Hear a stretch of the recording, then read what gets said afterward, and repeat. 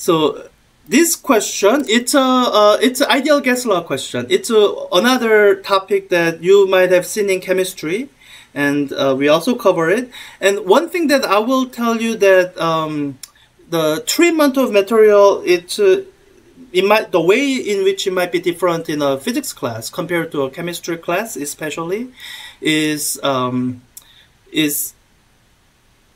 the form of the equation you use. So when you look at ideal gas law, in your chemistry class, you might have seen this form.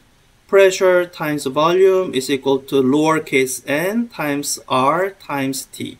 And in fact, I think your textbook still uses that form. The form that I prefer is not this, but rather the one that you will see me use consistently, both in your homework, in my lecture. That's the pressure times volume is equal to capital N for number of molecules times Boltzmann constant times T. And really the distinction is that when you are using this form, you have to introduce the idea of Avogadro's number and the idea of mole. And I hate arbitrary numbers. And from my perspective as a physicist, Avogadro's number is an arbitrary number that chemists came up with for their own reasons. Nature doesn't care about Avogadro's number. So that's why I prefer to use this form. And all your questions will give you information in terms of number of molecules and ask you in terms of like that. That's the reason. So let me use the second form. So they've told you the number density, not molar density. And then it's given you pressure in weird unit.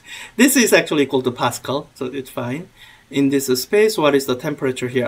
Yeah, so it looks like I've been given everything except for the temperature in the ideal gas law. So I can just solve for temperature.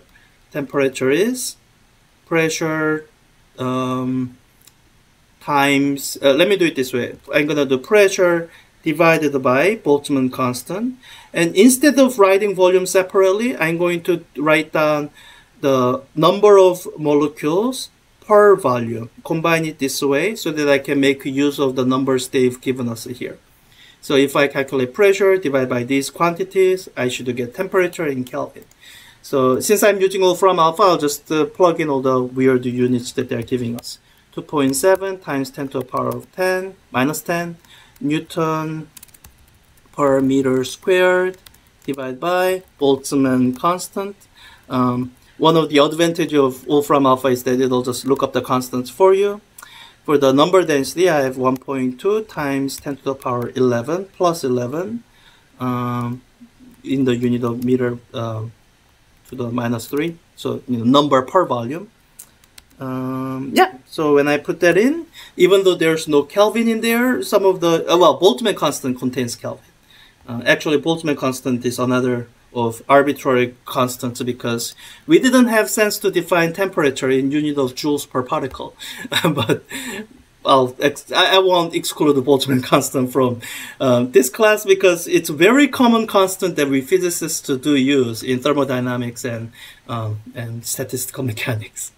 So yeah, it's a relatively simple application of ideal gas law once you realize the question is an application of ideal gas law.